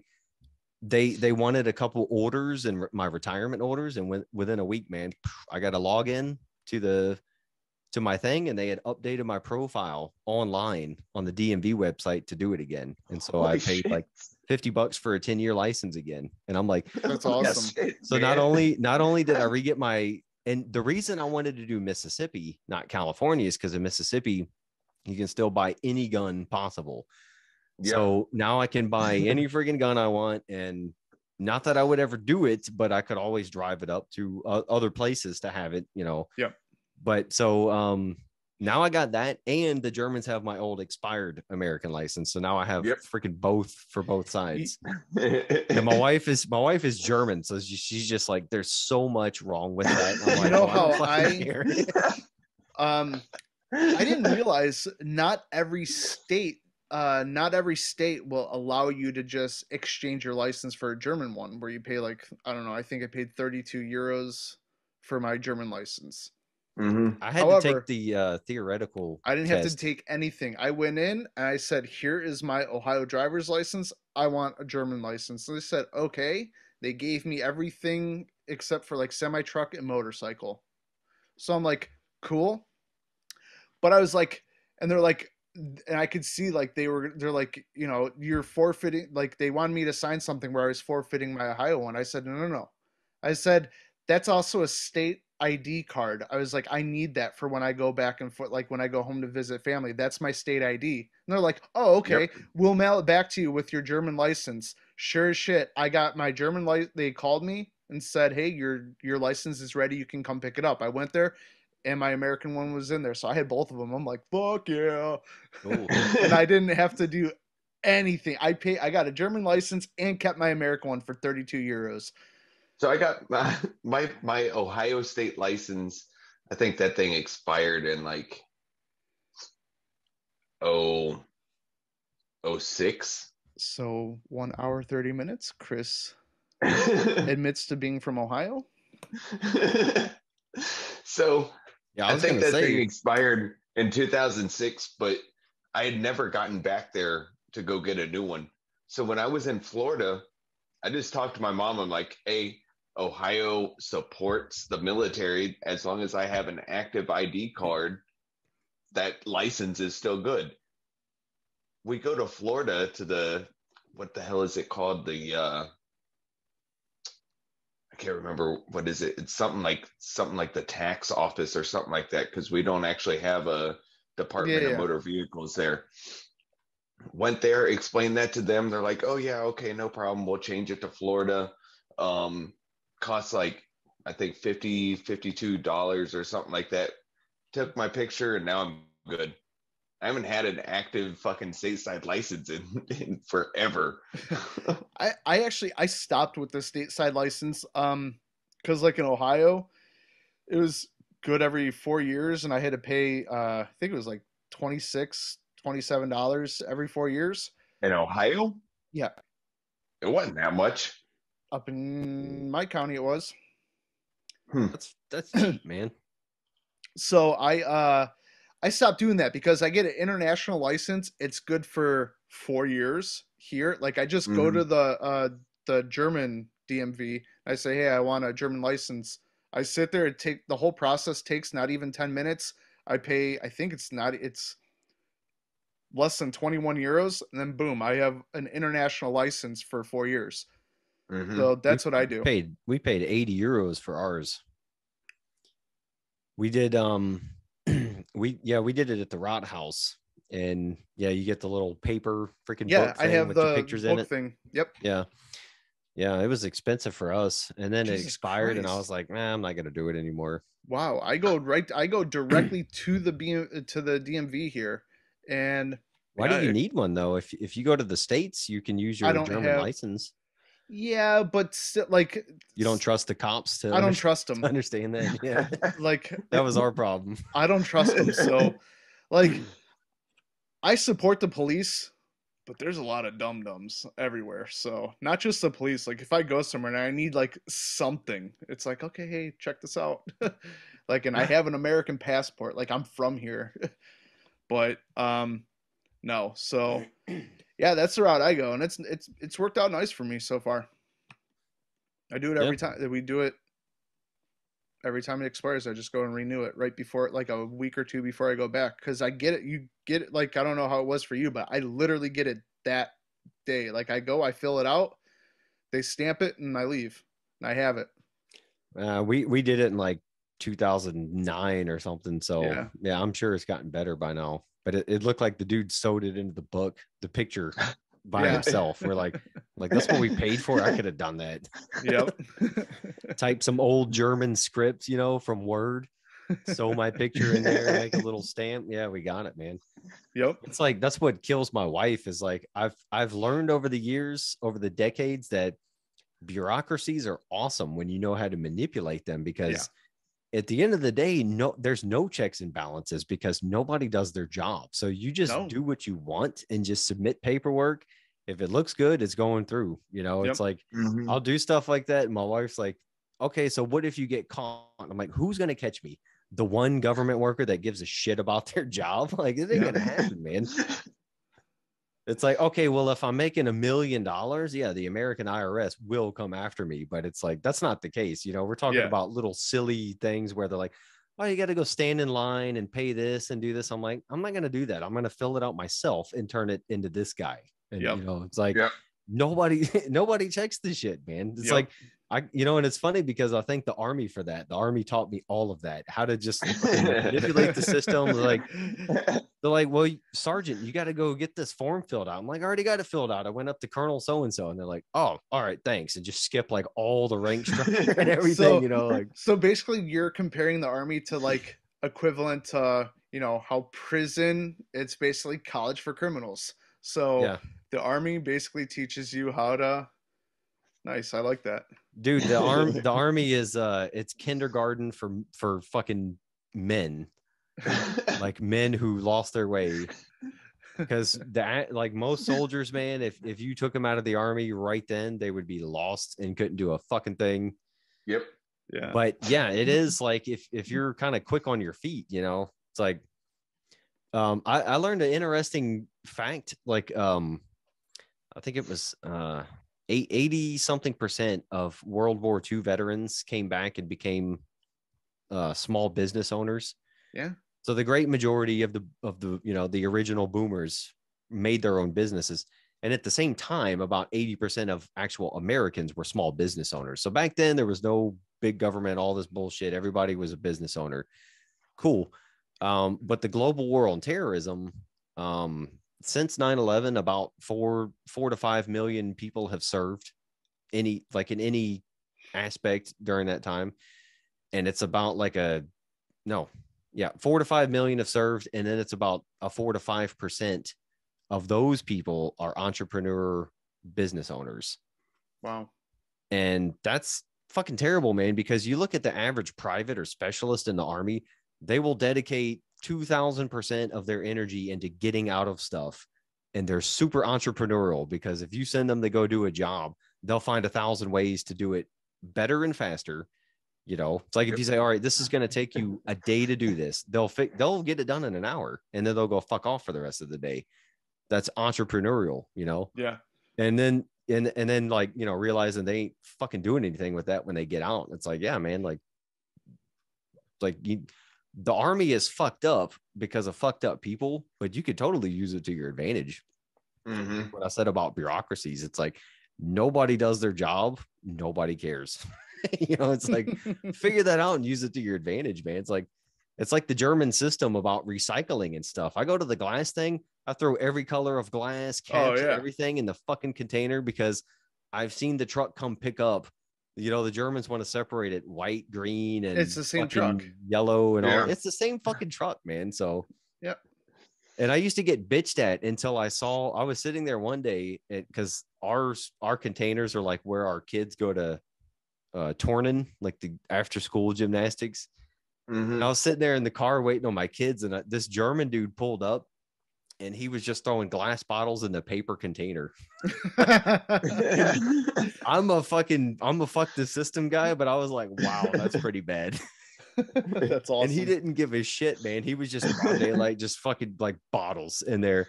And I rolled my window down. I thought he was old, so I thought he might have been confused. So I was like, hey, that's the wrong container. That's the paper container. And he he like shook his fist at me and talked about beating my ass and stuff. And I was like, all right, cool, man, freedom, awesome, fucking put it all in there. I don't care. I thought I was helping the elderly, but he took it as me being like a Gestapo Karen, like correcting. I was like, dude, I don't fucking care. Throw your fucking car parts in there, man. I have a neighbor. He's 87, 88. How their garbage cans work, he just goes whatever comes first, like whatever the first one that he comes to, that's what he dumps everything in. When it fills up, he goes to the next one. He doesn't look at what color. Who cares? And he just puts them out. And like I've literally seen like the garbage for like the yellow containers here. Like he'll put shit like that's supposed to be in the green container. Gives no fucks. They literally go knock on his door and say, "Hey, we're not going to take your garbage cans." He goes, "Do you know how much we pay for garbage? Fuck yourself. You're going to put that in your truck and leave right now." It is hilarious. And that's what he does. He doesn't care. He goes, it all goes to the same place. Why should I take my time and energy and then pay like $800 a quarter for this shit? No. There was a video not too long ago on YouTube about the recycling and all that, and it's like it was a pretty biased documentary because they were basically saying don't recycle anything, it's pointless. But it's really just it should have been taken as a lesson to like not just trust all the bureaucracies, because it's like, most people try. Yeah, we don't want to fucking burn the planet up and all that. We want to try to do good, but the bureaucracy ruins it all. Yep. So they were in China and they were just looking at labels of where stuff came from. And like a lot of it came from Germany. And so I was like, all right, well, Americans, we get in trouble for dumping all our stuff everywhere and sending it to China. It's like, well, here's German stuff, Dutch stuff. And I always, joke with my neighbors when they're talking shit. I'm like, it all goes to space or the ocean anyway. Like, and I think like any video I do with that stuff, I'm going to do the Greta freaking how dare you thing in there. Cause like every time I'm fucking around doing stuff, like I'm just thinking like, how dare you? One of my buddies, he's going to watch this eventually. He lives around the Mannheim area. And he rents from a German, and he said his landlord has gone through his trash, and come to him and told him how he needs to do stuff. And I was talking about like cleaning out his jars before he puts them in the fucking like the Gelbasack thing. And I'm like, dude, I would have so much fun with that. There would be so many questionable items in there the next day. I'd be jerking off into condoms and just letting them lay there. I'd be wiping my ass with like plastic bags and just putting them in there. Dude, I would definitely go to the nearest junkyard, like on Ramstein, and get some mufflers and catalytic converters and throw them in his fucking Gelbasack just to have the authorities called on him. Like, dude, you got this diapers.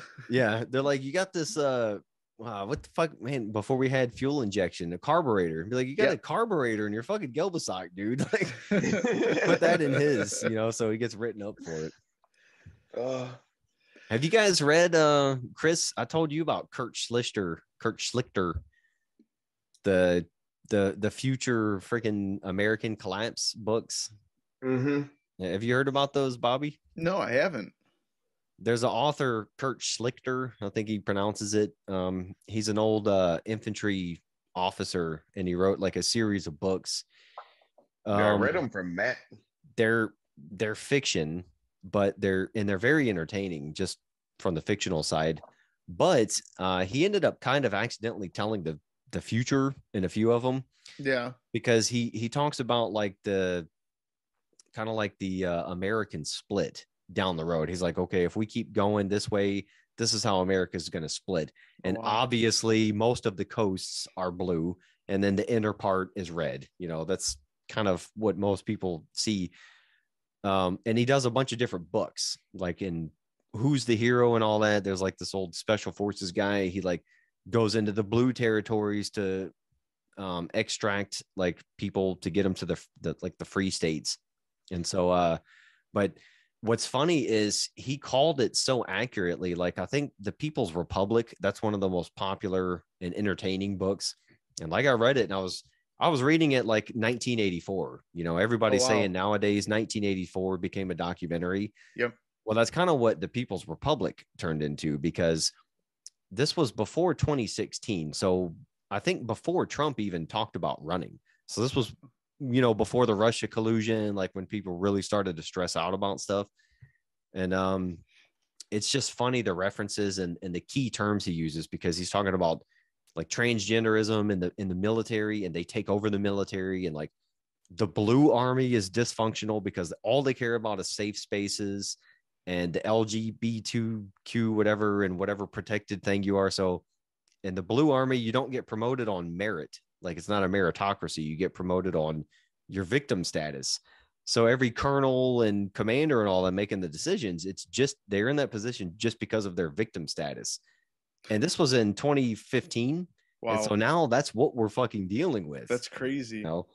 And then another one was like, he goes into the blue territory and he's like, well, the coffee tastes like shit and it costs $200 a cup. And he's like, it costs $200 because coffee is a climate crime, and it's refiltered coffee. So they reuse the grounds over and over because coffee is bad for the environment. And it's like, dude, we're coming to that, man. Like, if we keep going with this silly leftist stuff, you know, it's like coffee will be a climate crime.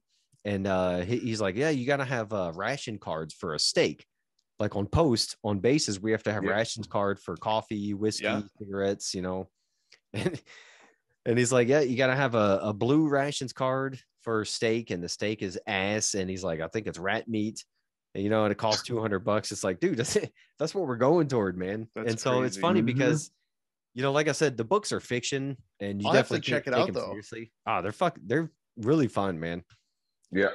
See, I like stuff like that. Like anything, like I don't believe in a whole lot of conspiracy theories or shit like that, but I love buying it. Like, I love reading about them. I love hearing about them. They're fascinating. It fascinates me.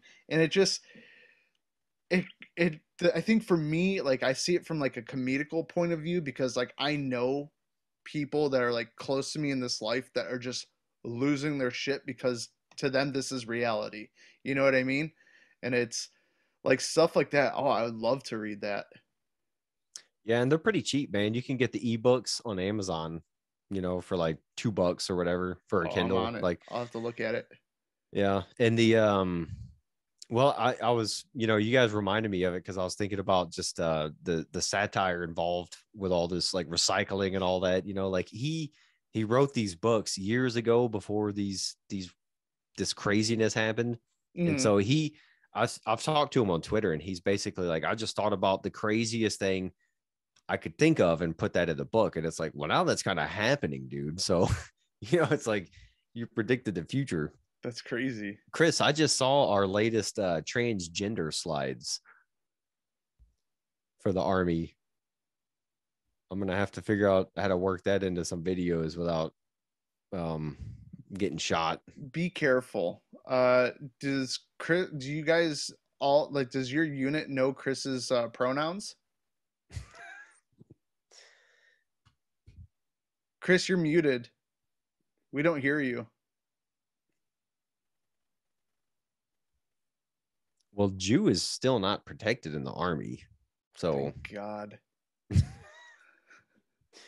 But I don't know, like people called Chris Manning a bunch of times because he kind of looked like him before the sex change. Oh, God damn it, dude. Now we hear you. There you go. No, do you remember when we sat through that fucking transgender brief where they're like, oh, well, you have to accept it? Like, yeah, if anyone like walks into the bathroom behind my daughter and that person has a beard still, that's not happening. Like, that, I will not accept that. It does not matter. Well, have you guys seen the damn swimmer in college? Yes, from Yale, crushing people. Yeah. Here's the funny thing about that is they were a mediocre swimmer in the men's, and then you know, did transitioned and just started murdering everybody. Right. Yeah. And it's not like he by couldn't a even little beat bit. It's by like men. a fucking length of a pool. Yeah. Like, yeah. And a lot and of none that and the shit. girls, and he showers with the girls and walks around fucking naked, you know, because he identifies as them. But cool. But they can't even say anything about it without No. fucking getting in trouble. That's the thing. Yep.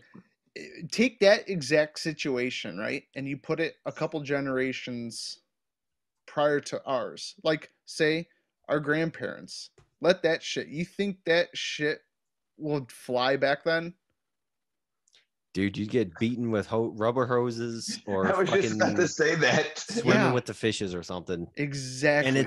And it's not even because of your choice in gender. It's because you force people to fucking adapt to you, you know. That's what's weird, man. It's like I was watching I think it was Jordan Peterson. He had this lady on. She was a psychologist, and she was talking about the amount of like transgender like people, teenagers identifying as this stuff, and the rates have skyrocketed Oh, because it's of this stuff. insane. And she said, like, when they actually do a psychological intervention, they're like, all right, there's no dysphoria here. It's just people hanging out with their girlfriends thinking they might be different because that's what kids do. Yep. You know, it's like that's freaky, man. Yeah. Yeah. It's crazy. I mean, you think back to our childhood, he didn't transition. So, I mean, people go through, everybody experiments, and then they eventually find themselves. You can't expect to know what you are, who you are when you're 10, 11 years old. As far as that goes, you got to live life a little bit before you can say, oh, yeah, this makes sense. Do you remember the one guy that kids can't up drink, and down? kids can't vote, and kids can't buy guns. So right, but we for can a let reason, them, man. Yeah, but we can let them identify as whatever and dictate our every move in life. Dude, they were talking about letting 16-year-olds be the voting age in California. That's insane. I haven't kept up with it, but it's like, dude, if I had my way, like I said about men, the voting age would be like fucking 35 or something, because you don't know anything about life until you're older. It's like, and you should get points for voting. It's like 35, all right, 1 point is a man. 35 with 2 kids, yeah, you get 2 points, you know, because you've experienced some shit. But it's like 18 years old, dumbass dude. Like, no, you don't know anything, man. We don't fucking care what you have to say. And I was one of those guys, so I fucking could totally admit it. I didn't know a fucking thing, man. Yeah, exactly. But you were ready to run. You know, you had the world by the balls. Oh yeah, I knew everything, and I was like fucking immortal. Yeah, like my dad would tell me stuff. He's like, "Man, you're stepping out of line." It's like, "Fuck you, cunt! You don't know what you're talking about. I got this. I did not have this." You know, well, that's one reason to stay in shape, man. Because when I was my last year in high school, I was 17 because I was an early kid.